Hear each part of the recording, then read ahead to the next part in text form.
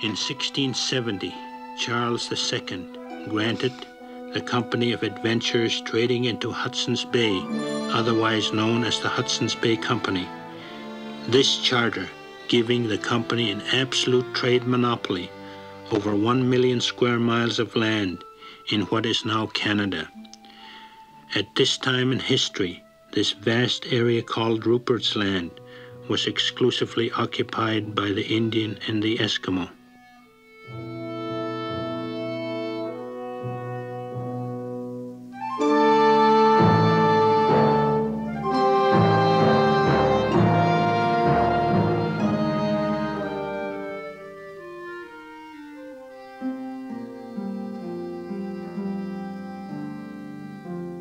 Inside everybody, there's some bad and there's some good. Don't let anybody... 1970. The Hudson's Bay Company is celebrating its 300th anniversary, showing its corporate spirit of brotherly love and goodwill to all men. Up, up, the people, you need it wherever you go. Up, the people, they're the best kind of folks we know. Thousands of Canadians are here, waiting in the rain to see their own history in the making.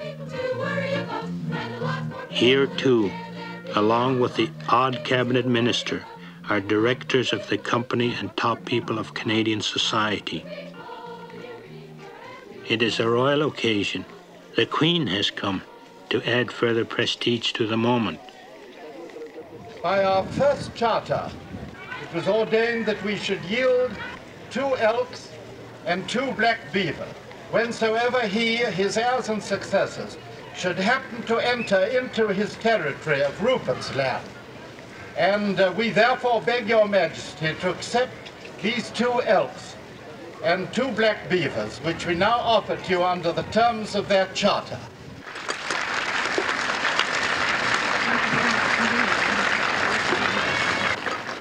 Are you ready and willing to render your suit and service? Ready indeed, and we tender to your majesty 2... She has also come to collect the rent. And 2 beavers as the expression of our loyalty, our love, and our affection. This ludicrous ceremony is not to be taken lightly. It represents an incredible bargain made between Crown and Company, a bargain which we feel resulted in the misery, deprivation, and exploitation of Canada's Indigenous peoples.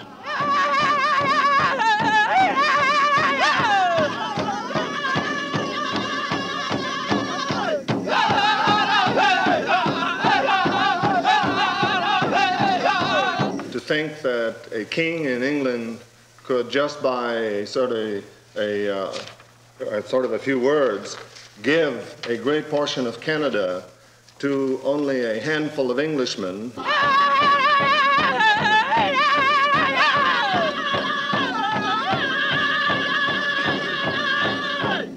And of course, in this giveaway, they also included the Indians who lived in here, and the Indians had absolutely no say about it whatsoever.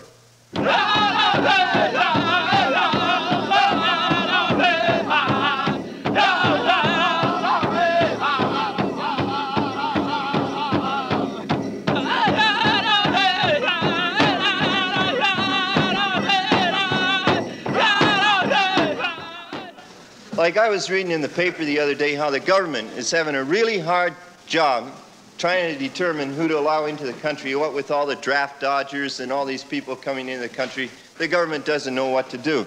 And I can sympathize with the government, because unfortunately we didn't know either. Unfortunately, we let the wrong ones in.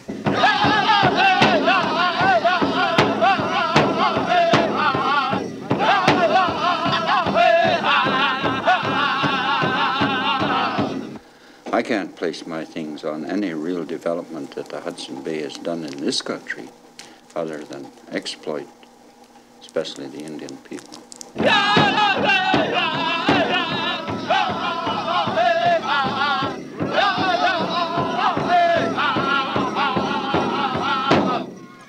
During the past 300 years, the history of Canada has been written by the white man. It tells of the heroics of the pioneer, the generosity of the trader, the benefits brought to the Indian. We have a different viewpoint.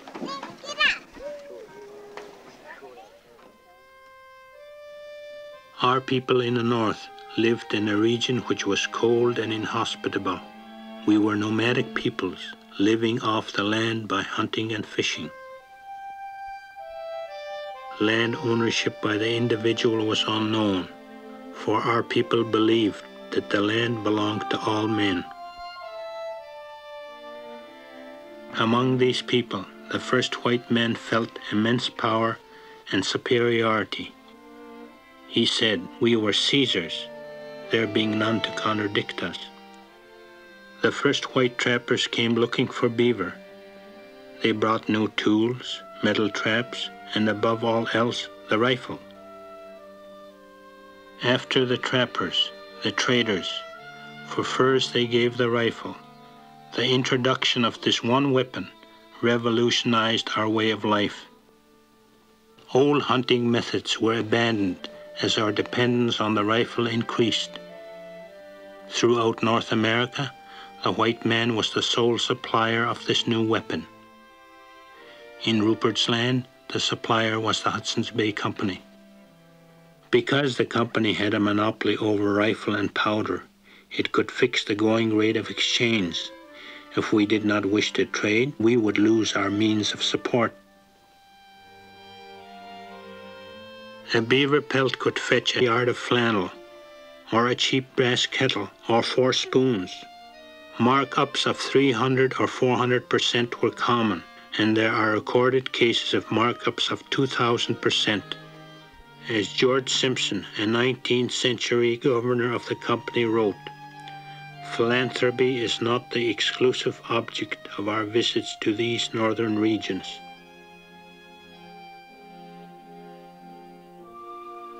The company prospered. Successive governors made personal fortunes and lived in the style of the English gentry. By the 1850s, the company had shipped out of Rupert's Land some 20 million pounds worth of furs. By the 19th century, the company had established trading posts throughout the territory. Each was run by a manager, or a factor as he was then called. The position was not well paid, but many factors had ways of making extra money at our expense, a practice tolerated and even encouraged by the Bay. Short waiting was not uncommon. If the company exchange rate for a rifle was 7 beaver pelts, factors often extracted 14, keeping the extra profit for themselves. But such inhuman actions on the part of the company's servants were not the root cause of the Indians' misery and poverty.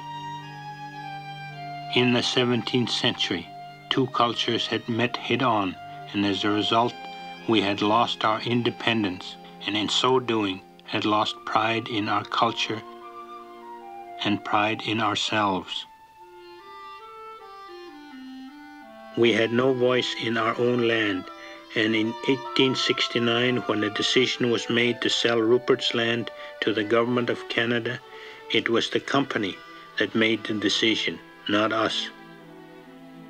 The land that was taken by the Hudson Bay Company was given to the provinces and then given to the Crown, you know. It's sort of a funny kind of a deal, land deal, you know, like selling land that doesn't belong to you.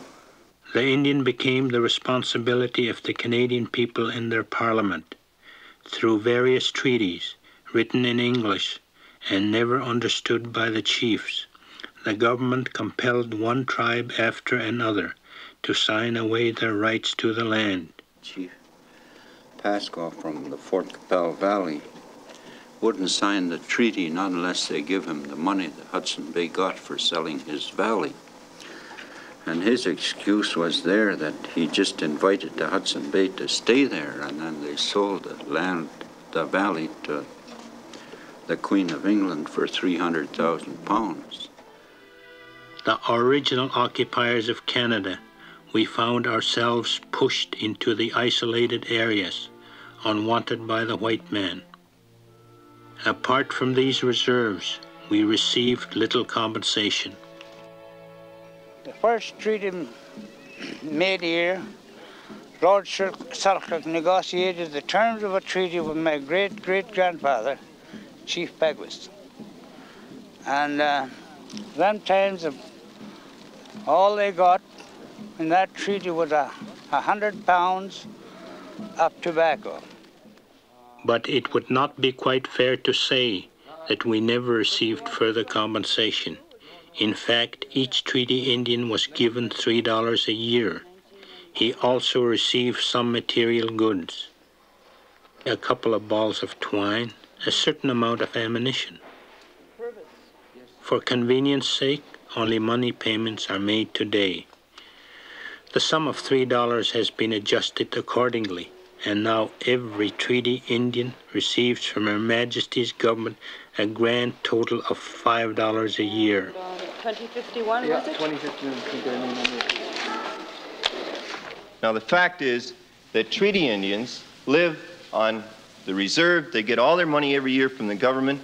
Non-treaty Indians live off the reserve. They don't get any money. Now I'll never forgive my grandfather for moving off the reserve, because it must be really nice having $5 a year coming in regularly, eh? Edward named the prince?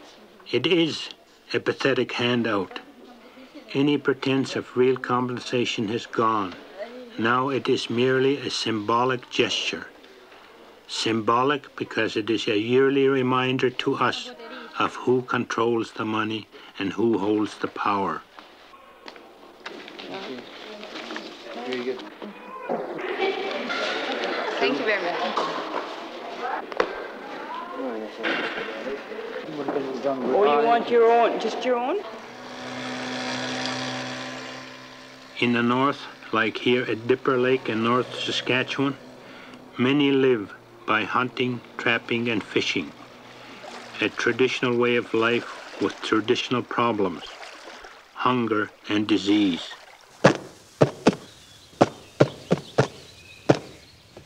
A life of hard work and no luxuries. Indians don't have to stay on the reserve. Legally, we are free to leave the land, move into the cities, and enjoy the same opportunities as any white Canadian. But to do so, we would have to abandon a culture thousands of years old for the dubious benefit of modern city life. To many of us, the white man's world seems an absurd, frightening, and impersonal place where people lose their humanity and nature is destroyed in the name of economic progress. The government may solemnly acknowledge our right to retain the Indian way of life, but so far it has only attempted to solve our problems by integration. After all, we are a very small minority group, and minorities must learn to adapt. The fact that we were the original inhabitants of Canada, and the fact that we opened up this country for the white man, is past history, of no material importance today. The Indian is an anachronism, a social misfit. If we will not conform, we must suffer the consequences. And the consequences are appalling. Indians are the lowest income earning group in Canada. 3/4 of the Indian families earn less than $2,000 per year. 1/3 of the Indians are totally dependent on welfare. The infant mortality rate is more than twice the national average. Life expectancy, 36 years, is one of the lowest in the world.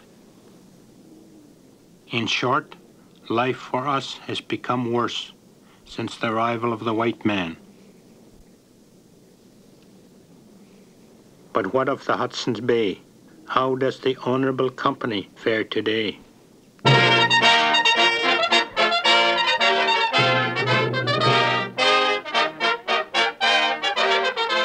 The The Bay is proud possessor of a large chain of department stores throughout the country and has a yearly turnover which has reached $500 million.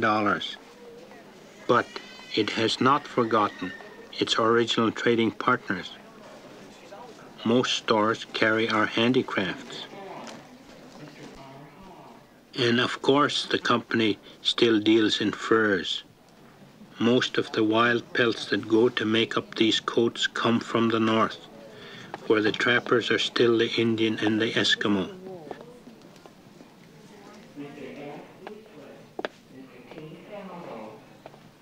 The price the company pays per pelt is low, and the average trapper earns only $500 a year.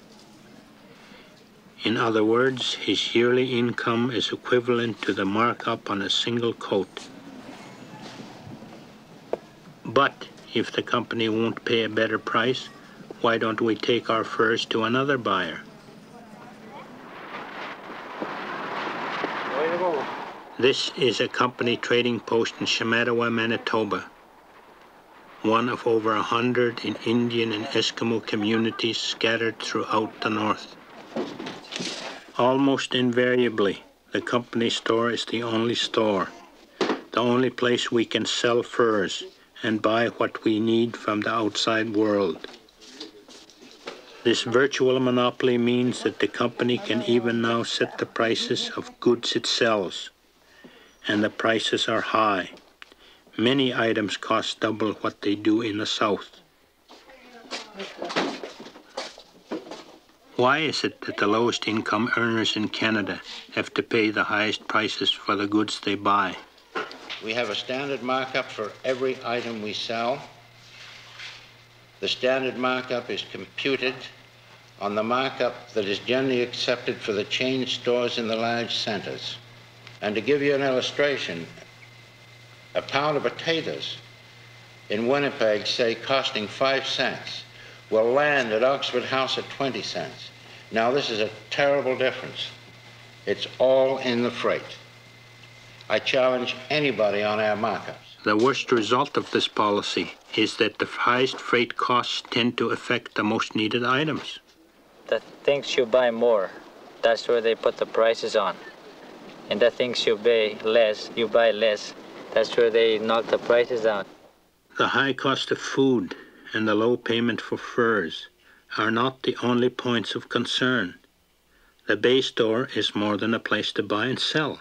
For example, it is usually the local post office with not altogether satisfactory results.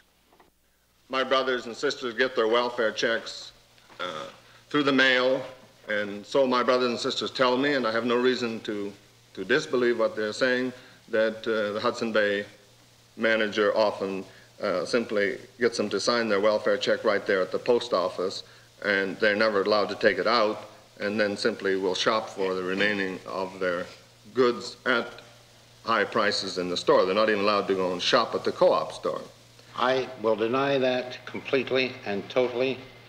If we have a man that'll do that, he will not be in our organization tomorrow. We get the mail from Sudak or any other for buyers, you know, sending the list prices, you know, and the Bay manager would put it in a garbage can and burn it. And these were supposed to be given out to the trappers. I've seen it happen more than once. High prices and low income lead to debt. Every customer's name and number is on file. He is almost always allowed credit, but this makes him more dependent on the company. Because of his low earning capacity, it is virtually impossible for the Indian to pay the company back in full. Perpetual debt binds us firmly to the store. And having no money, we have to rely on the Bay manager for further credit to buy traps to hunt and food to eat. When a trapper went to the Bay store to ask for credit, the Bay manager would hardly give him $25. Buy yourself maybe a snare wire or 3 traps. Your $25 is gone. And the Bay manager expects you to go trapping for a month. How can you go trapping with the empty stomach in? The Hudson's Bay Company has almost complete economic control, and through this power governs the lives of our people. But it has no duty towards us. It has no responsibility for our welfare. This is a free country, and the Hudson's Bay is free to strike the best bargain it can. The social problems caused are someone else's headache. Our position in any of these communities now is simply the storekeeper. We're there to provide the requirements and the wants to the community. I had the experience recently for the first time of visiting a remote reserve, and one in which the Hudson Bay was the only company. But the fact was very visible that the Indians were poverty-stricken, they were dependent, and their culture was very much threatened. That was a reality. That's where we are, and it isn't working. We are purely and simply storekeepers in these areas. It is not our authority to do anything. It is the government's responsibility through the Department of Indian Affairs, the Department of Northern Affairs. This is nothing to do with the Hudson's Bay Company. We are storekeepers just the same as in the city of Winnipeg. The role of Hudson Bay Company, which is totally irresponsible. What is needed for this first step of the solution is that an enterprise that is more responsible, more responsive to the people's needs, not just the making profits. Alphonse Dorian, Indian trapper. These days, a large part of his income comes from the sale of fish. He sells the fish through a local cooperative.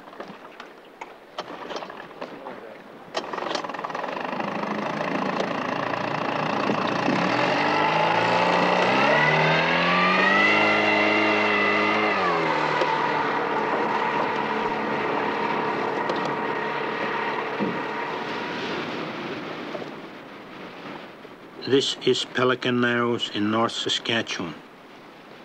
Also, Pelican Narrows lies in one of the richest trapping belts in Canada. The overkill of wildlife, encouraged in the past by the company's desire for vast quantities of fur, has left its mark, and now there are strict government regulations on what can be trapped and when.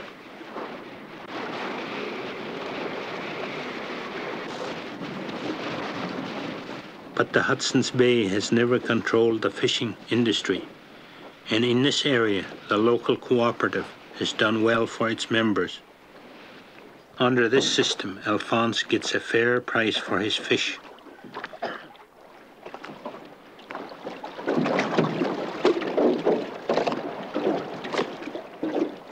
But even so, it is a constant struggle, and many of the new generation are leaving the land, breaking family and traditional ties. Is there any future for this way of life? Can trapping and fishing continue to give us even a bare living? In addition to our present problems, we are faced with a new danger, a new threat to our existence, the result of yet another form of exploitation: pollution. Industry has come to the north, and here the Hudson's Bay Company has a built-in advantage. When it sold our land to the government, the company retained certain mineral rights which it is now exploiting.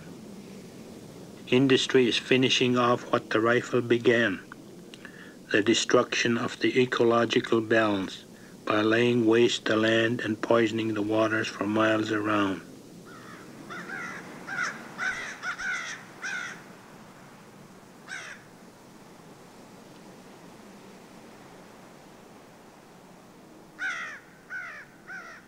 Now it stands to reason that since the Indian people are living primarily on hunting and trapping and fishing and all this type of thing, that as big business moves in, the game would be receding into the real outer fringes, and the native people, the Aboriginal, will be caught between the hunt and industry. And so they will be going into industry to live the poverty life that we see down in the south. And this is inevitable that it is going to happen because there's not enough jobs to be created for the Aboriginal up in the north. Churchill, Manitoba. This township was originally a settlement of the Chippewan people. In the 1930s, when free traders were beginning to move into the area, the Hudson's Bay moved its trading post from here to Little Duck Lake, some 80 miles northwest. The Chippewan people were encouraged to follow. In 1956, the company abandoned its post at Little Duck Lake because it was no longer profitable to run. So, the Chippewas are back in Churchill on welfare, deserted by the company on which they had been encouraged to depend for nearly 300 years. For these people and their families, the future looks hopeless.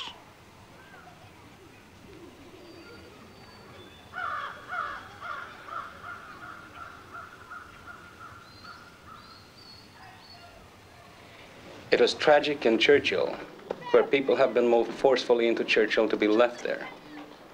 Big business is not going to go in there to help train and give these people a better life. It's impossible for them to do it.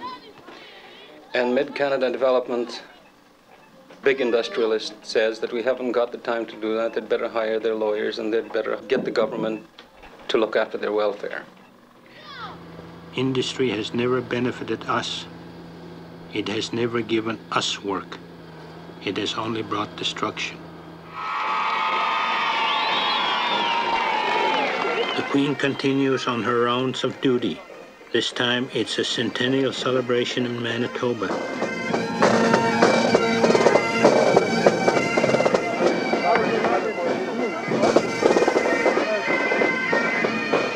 The Indian is here, brought out, dressed up, and put on parade.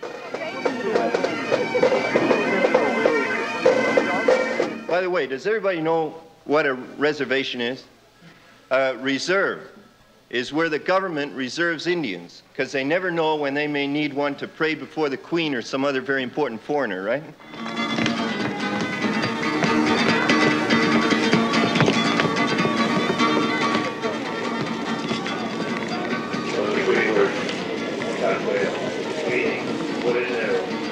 Lying side by side, try to split together by the strength. Where a man needs to be told to take only the limit of the woman's strength. In February of this year, during the 23rd Annual Campus Festival, local citizen John Platt set the world record for flower packing when he accomplished the amazing feat of 1,000 pounds. It has been almost 100 years since our forefathers signed treaties with Her Majesty Queen Victoria. It is with sorrow that we note that the promises of peace and harmony, of social advancement and equality of opportunity have not been realized by our people.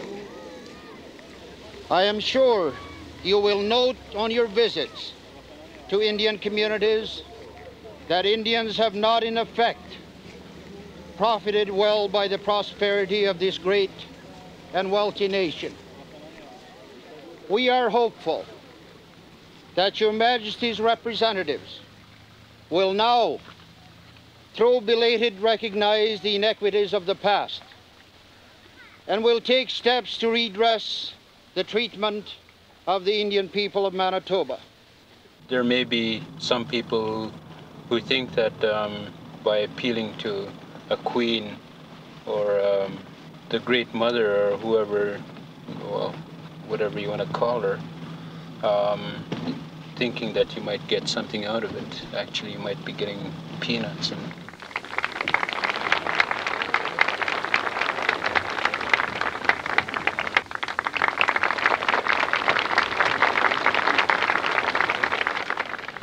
you have my best wishes for a happy and prosperous future as you take advantage of modern material developments without losing the best of your old traditions and culture. May God bless you all, and may the days of peace and happiness be as sure as the course of the sun in the sky.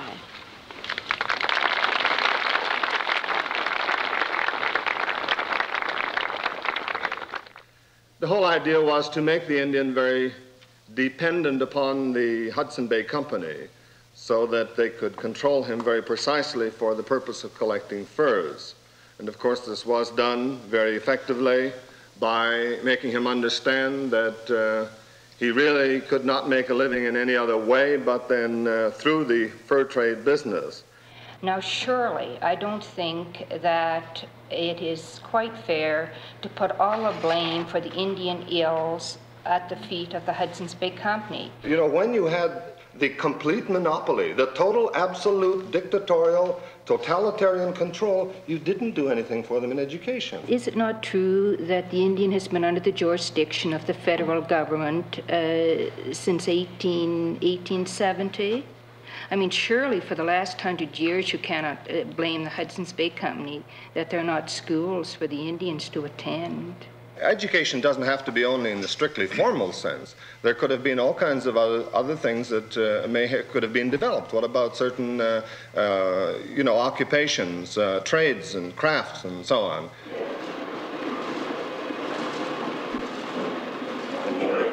Rankin Inlet, an Eskimo community. A cooperative has found work for its members outside the basic fishing trapping economy. The production of crafts may not be a solution to the Eskimo's economic problems, but it keeps him in contact with his traditions, giving him a sense of identity, a source of pride. For a people to survive and grow, it is essential that they retain pride in their culture.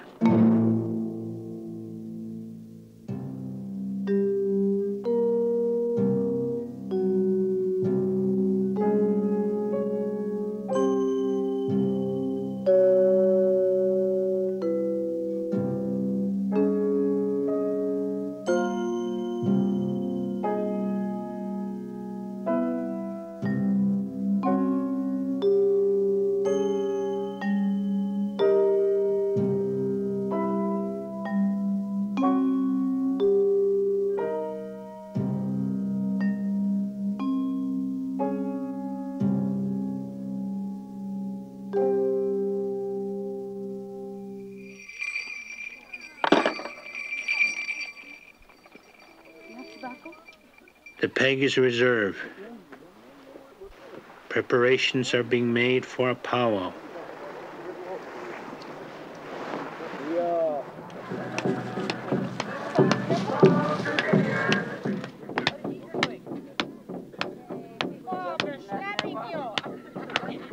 Like the Eskimo, we have seen our culture attacked and almost completely destroyed. We started with not knowing too much about the culture. Some of the older people had seen the dances, and from what I can gather, one old fellow told me that the last time that he'd seen our people dance was 65 years ago. Our dancing was forbidden by the government and the churches in the olden days. Some of the old fellows tell me they were not allowed to do them because the church and the government says you don't do those things, and this is why one of the reasons why our dances died. Need another one over here. Yeah, but you leave a spot over there. One of your girls over here. Today it's still considered by the older people as something sacred in their own minds. The younger people, it's more a pride thing. A pride in their brown skin, if you want. Pride in their feeling as Indians, whether they happen to drive Cadillacs or 52 Chev. They're here, you know. The fact is they're here and they want to express something. Anybody else? Jump right in.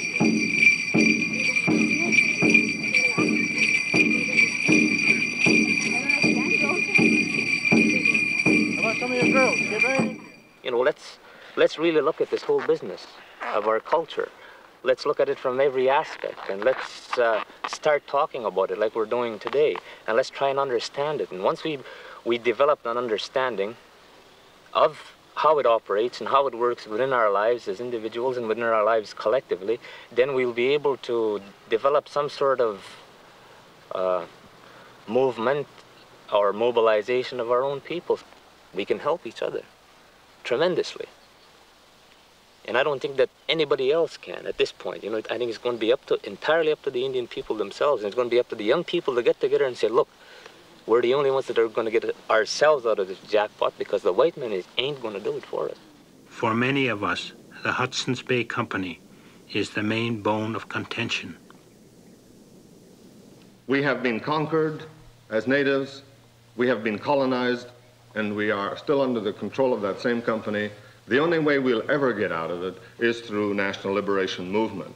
Therefore, I say in the 300th year, under the festivities and propaganda that's going out, that we should be radicalizing and revolutionize our brothers and sisters so that we will move and mobilize to take over these stores and the companies. Take them over? Of course it means we will have to seize them. We don't expect the Hudson Bay Company to give them to us, that's for sure.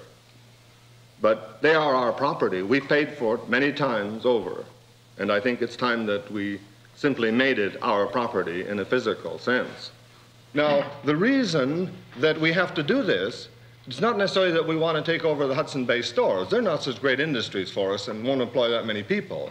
But the thing is, the Hudson Bay personnel are the key people in decision-making in our communities, there's a small white power structure in each of our communities, which holds the power and dominate us.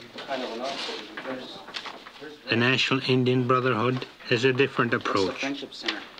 By bringing pressure on government, by making people aware, by helping Indians achieve their rights within the framework of the Canadian Constitution, it is slowly bringing about change. Well, I'm in the national office now, and I'm just in the process of having a meeting with Dieter. Are these fellows charging us? Yeah, they're charging us. But in the final analysis, we know that one of the major obstacles to overcome is the economic domination of the Hudson's Bay. Hopefully, I suppose the best thing that could happen would be for the Indian people to take over all the Hudson Bay stores in the north and run them themselves. The Hudson's Bay Company has been with us for more than 300 years. Its progress through the centuries can be viewed as an outstanding success story. From the humble beginnings, it has grown to become one of the richest mercantile companies in the world. We see the Hudson's Bay as a symbol of the white man's society, which places so much emphasis on the making of money. And when we speak out against the company, we question the whole social, political, and economic system which helps it flourish.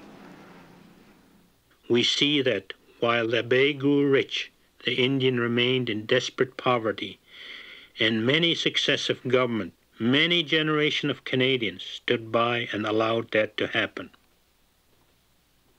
In 1971, a special Senate committee reporting on poverty in Canada had this to say: clearly, we have failed to do right by our native peoples, and their plight is a blot on Canada's record and a cause for shame for all Canadians. I pity the country, I pity the state, and the mind of a man who thrives on hate. Small are the lies of cheats and of liars, of bigoted news press, fascist town crier. Deception annoys me, deception destroys me. The Bill of Rights throws me, in jails they all know me. Frustrated are churchmen, saving a soul man. The tinker, the tailor, the colonial governor, they pull and they palm me.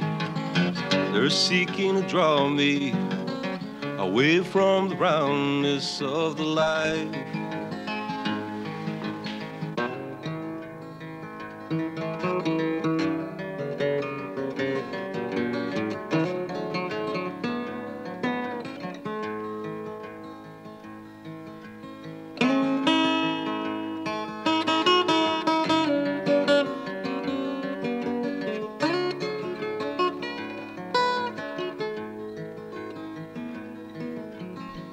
Silly civil servants They thrive off my body.